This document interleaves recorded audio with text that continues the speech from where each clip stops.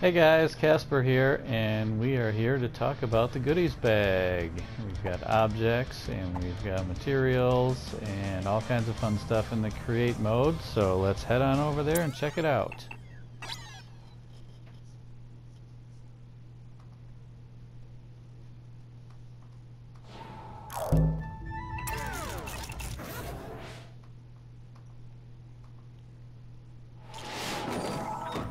Okay, here we are on our classic blank level, and we are going to push our square button and open up our menu, pop it, and we are going to go up to this bouncing bag called the goodies bag. And it's called that because obviously there's lots of goodies in here, so let's check it out. Our very first page is our materials page. So this is the building blocks of Little Big Planet. So obviously everything's in here that you've been collecting in all of your levels, all of your different colors of cardboard and metal and stone and polystyrene and everything else. So, and we've also got 3 object pages, which we've got collected objects, which you find in levels. You've got my objects, which are things that you save, and we'll get into that. And we've got community objects, which you find on user-created levels. And these are things that people have built, so then you can, if they choose to put them as a giveaway in a level, and you grab that bubble, then you get to keep that object in here until you decide to delete it. So in materials, we've got the materials page, and then we've got a sub-menu page if you select one of these materials. So we click the cardboard, and then we've got this choose shape page. So we'll get into that in a second, but first let's look at our capture object, which is basically if you make something in Little Big Planet and you want to save it, and maybe you want to make copies of it, or you just want to use it at a different time, you can always do that with this Save Object menu. So let's create something unique here. Won't be too unique, but there we go. It's a donut, cardboard donut, the best kind. And when we're in our capture object, we want to use the right joystick to size our dotted line box here. So anything that's within this dotted line, you see we're in a front view. So instead of an angled view in a 3D view, we're kind of more in a 2D view, which helps you select things. So if you just want to select a little bit of it or a lot of something, you can just size that up here, move it around with the left joystick. So we make sure everything is within this square or rectangle, and we click the X button, and boom, we've got an object. And so obviously this is just like another object I've created already. So we've got that object, and that item appears in my objects, which is also in the goodies bag. So we're back in materials. We've got our captured object. So when we made the circle, we went into the choose shape category. So our first section in the choose shape is our properties. So you've got physics properties of dynamic object, which shows a little racing ball, and a static object, which is a mountain. So let's try making a static object here, and we will make, let's say we've got a circle we're going to make here as a static object. Now the difference is we didn't do this with our donut shape, so we will back out of here completely, and one fell, one did not fall. Well, that's because this one, if we look at the properties of it by pushing the square button, we see that it's a dynamic object, which means it's free to move around. You can interact with it, you can swing it from things, you can push it around, and you can connect springs to it and it'll bounce.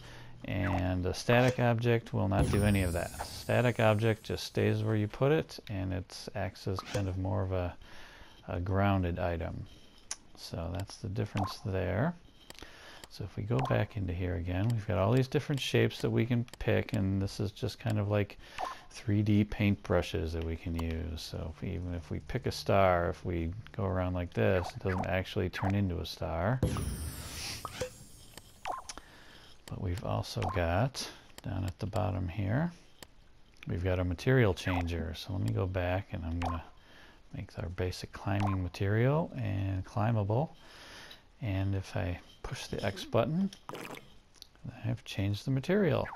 So you can also do that. And we've got a sticker template. So if we want to pick a sticker here, we can make it that shape. So let's pick something funky shaped like this. Bon Voyage Valet. So now I can make something in the Bon Voyage Valet shape, which is kind of cool. So that's something you can do there too. So our next page, our collected objects, is basically things that you find in levels, and they actually look like and act like real items in your level. So if I put this hat down, oh, looks like our Bon Voyage was a dynamic object. So let's change that. There we go. And now this hat, we can step on it, we can walk on it, because it's part of the scenery, and that's because it's an object. The other things that look like objects, but they're not objects, are decorations. And we'll get into that. Decorations are found in our stickers and decorations menu. So we go here, collected objects. These can all be sorted like all the other menus.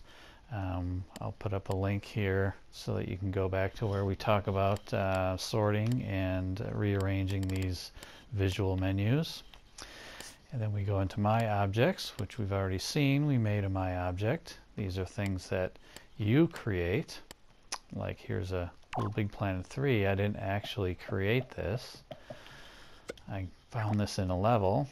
And I think in my community objects, which is where things that you find in levels end up, here we go, our Little Big Planet 3. So what happened was, is I put that down in a level, and then I saved it again with my capture object, and then it was a My Object. So now it's in both menus.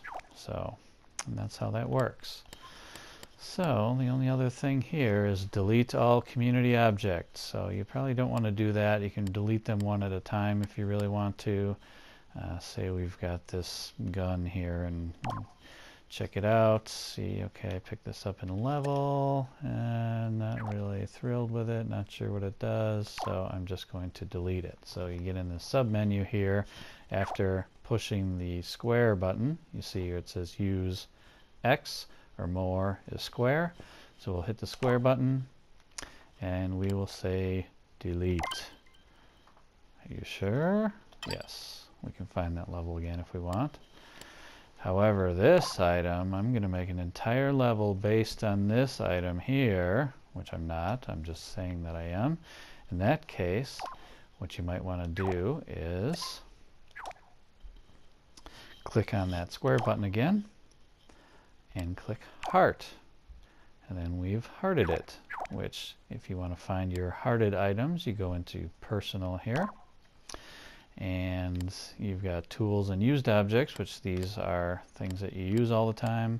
And then you go over a page, and then you've got your heart items.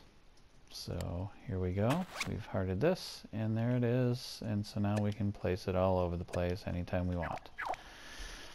So that is the goodies bag. And before I get crushed by all these things, we're going to say goodbye. So please subscribe for more videos and like this one if you enjoyed it, and we'll see you next time. Bye.